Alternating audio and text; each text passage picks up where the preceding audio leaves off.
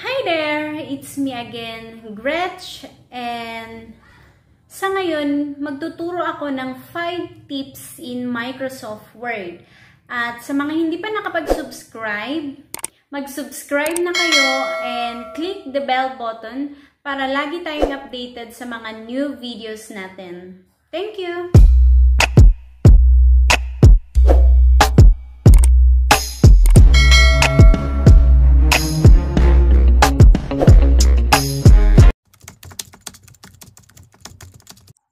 Okay, so let's go now on our first tip, which is to change the default font of your documents.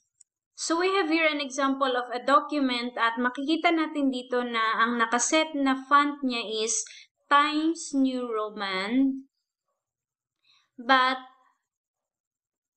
let's say nagtratrabaho ka sa isang organization na meron silang sinet na default font na dapat gamitin, like Arial, Times New Roman, or whatsoever, pwede natin siyang iset as default font para mas madali.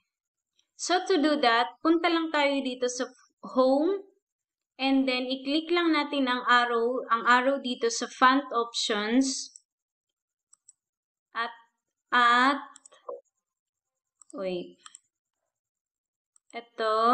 at lalabas itong option box, and then we will choose yung prescribed font ng organization, let's say for example Garamond, and then pwede din nating iset yung sizes, and then naka-regular, and then set as default.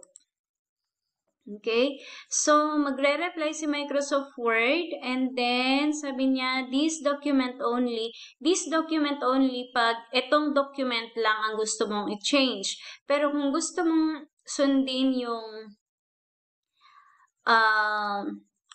or kung gusto mo na every time na mag-o-open ka ng new document, yun at yun yung default font mo, we will choose this. All documents based on the normal template.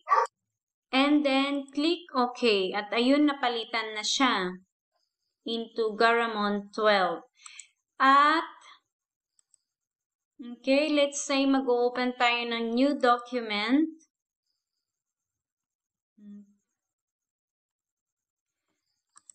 So, ang lalabas na, ang naka-default na is Garamond. Yun na yung sinet natin kanina. Every time na mag-o-open ka ng new document or gagawa ka ng new document, nakaset na siya sa Garamond. Ganun lang siya kasimple, guys.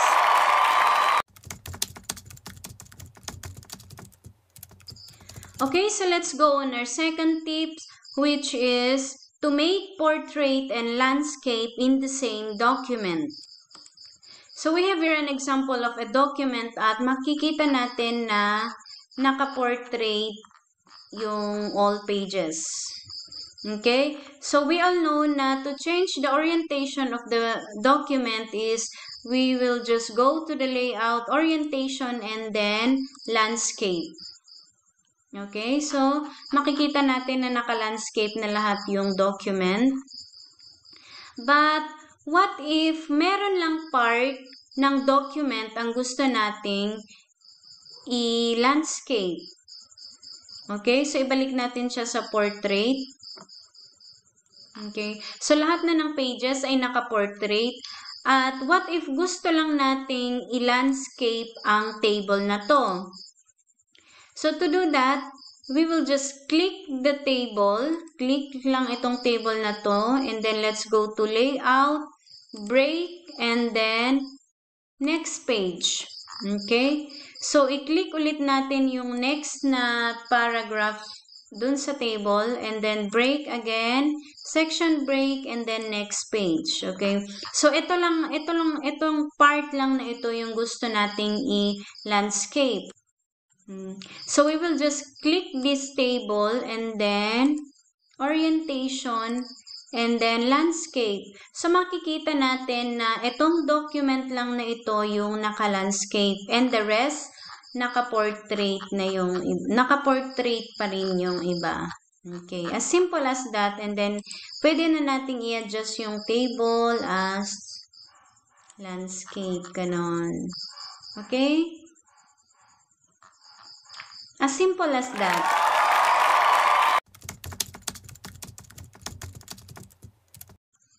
Okay, so our third tips, which is to add numberings to your table easily. Okay, so we have here again an example of a document. Okay, so ito yung example natin kanina. At ang gagawin natin is maglagay tayo ng numbering dito sa side na ito.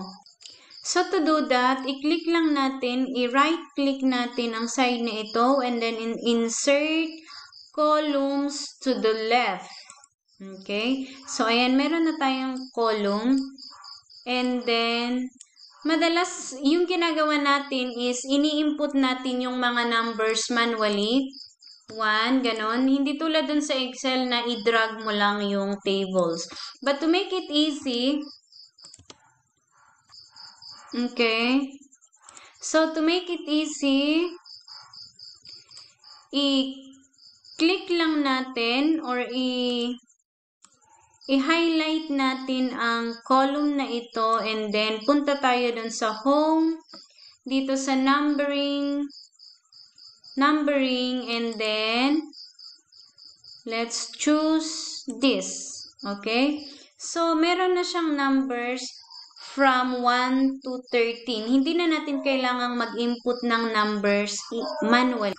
Okay? So, ito na ang ating table. Pwede mo nang isulat doon na numbers. Okay?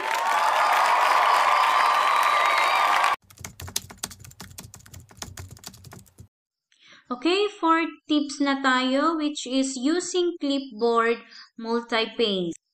Okay, so we have here a document at dito sa ating document, dito sa home page, makikita natin yung arrow dito sa clipboard. Click natin to. And then, we can copy as much as we want and then paste doon sa clipboard. For example, gusto kong i-copy lang itong number 1 and number 3.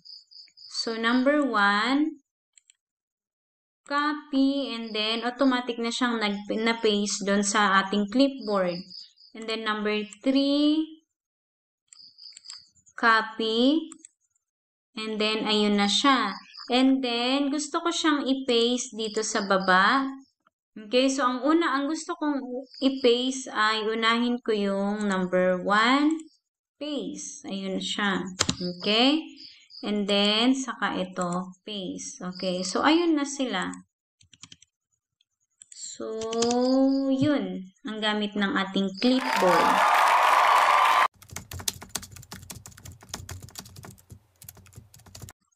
And our 5th tips, which is to convert text into table. Okay, again, so we have here an example of text. Okay, so kung ginawa mo ang text na ito using the same tabs, mas madali itong i-convert into table. So, example ito, i-highlight lang natin yung text na ginawa natin. And then, dito tayo sa insert. Okay, table. Convert text to table. Okay, and then i-adjust natin dito yung number of column and number of rows. So, tigta-tatlo, name, address, and age. Okay, and then separate text at tabs. Okay, so tabs and then okay. So, ayun na siya. Meron na siyang table. Okay? So, easy lang.